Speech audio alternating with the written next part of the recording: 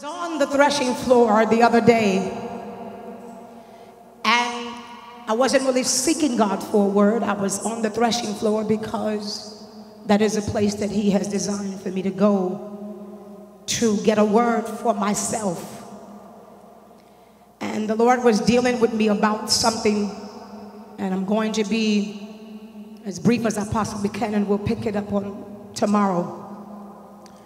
But while I was praying, something came to me, and as a matter of fact, the first time it came to me, I correct that, I was driving out on the highway. I was on my way to the threshing floor, and for some reason I took a detour, and I was in Waycross, Georgia, and I began to drive down the highway going all the way to Tifton, and I didn't even know where I was riding, but the music was on, and I went all the way to Tifton, and on my way back, something came up in my spirit very powerful that I really couldn't explain the feeling. And I heard this come up out of my spirit, and this will be the theme of your life, not just the theme of this conference. The conference already has a theme, but the theme of our lives, and those of you that are watching, is the power of the unsnatchable treasure. Whew. The unsnatchable treasure. A treasure that cannot be snatched. God, I feel the Holy Ghost in this place. The Bible says in the book of Matthew, the 12th chapter and the 35th verse, a good man out of the good treasure of the heart bringeth forth good things. The Bible said He knows the thoughts that He thinks of you, and they are good and not evil. And how many know that God is ready to give you your expected end? I hardly hear nobody saying that unless it's my ear monitors. I said, the Lord is ready to give you your expected end. You sit next to somebody right now and they haven't responded, they're not expecting nothing, and move your seat.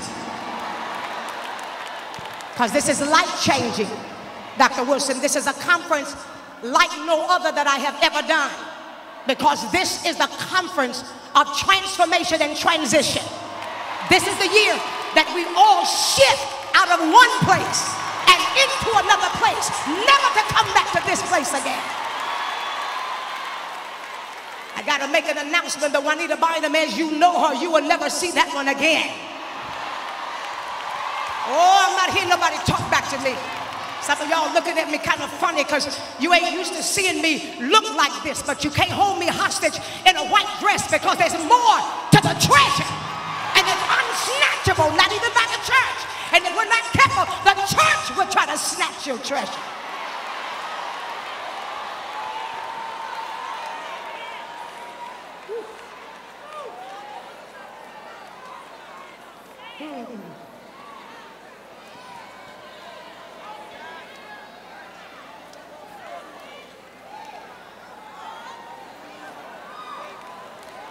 The book of 2 Corinthians and the 4th chapter and the 7th verse says, but we have this treasure in earthen vessels, that the excellency of the power may be of God and not us. The excellency. I just want to talk right there. The excellency. A lot of spirituality, Sister Hilliard, but no excellency.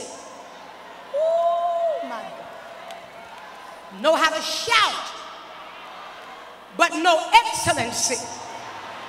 Lord Jesus. Know how to put a program together, but no excellency. So when there is no power of God, y'all ain't saying that, then you can expect a half-done project.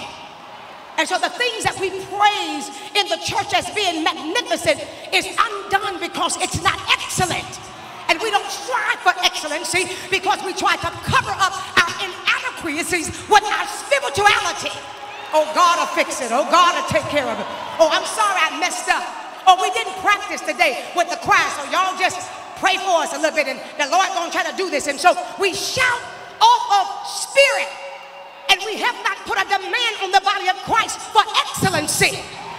We don't want you to half sing anymore. We don't want you to half play anymore. And that's the reason why the world is outdoing us, because everything that they do it with excellency. Their sound is excellent. Their music is excellent. Their singers are excellent. Y'all not going to talk to me. Their businesses are excellent. The church is the only thing that don't think excellency is necessary.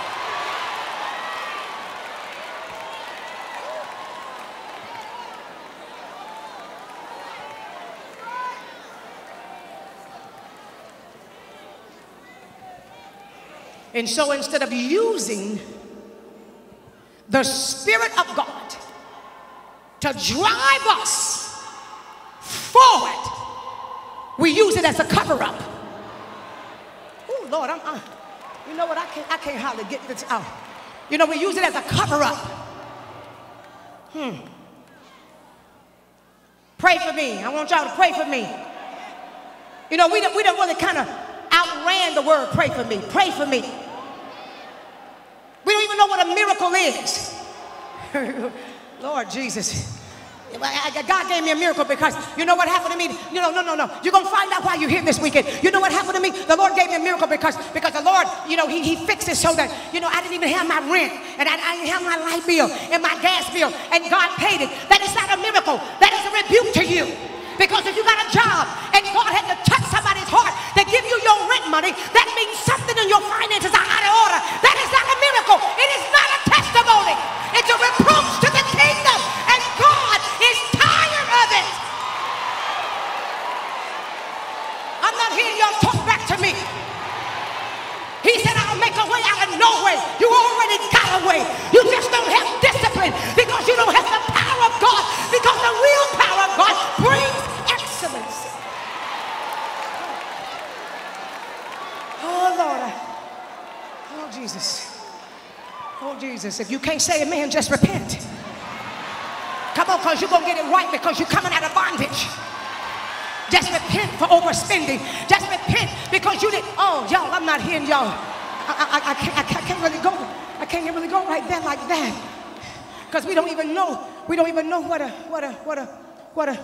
treasure. Let me just read something to you right quick. It says that a treasure is a quantity of precious metals or gems, watch this, other valuable objects. That's what we think. That's the one we live in right there.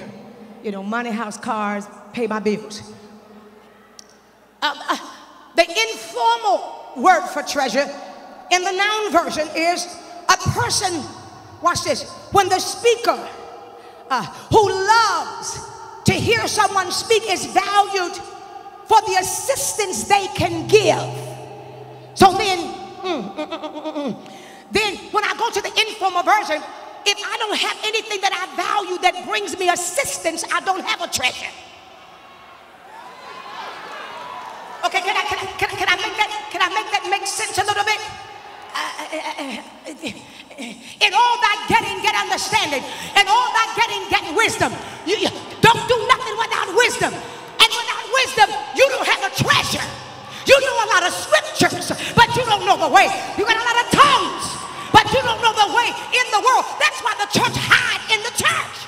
Oh, y'all, the minute somebody starts saying, oh, Prophetess Bynum was in a movie, I saw some of y'all faces like, what? No, you scared, you chicken, and the reason why you hide in the church is because you're afraid of the world, because you don't know what to say to them, because you're broke.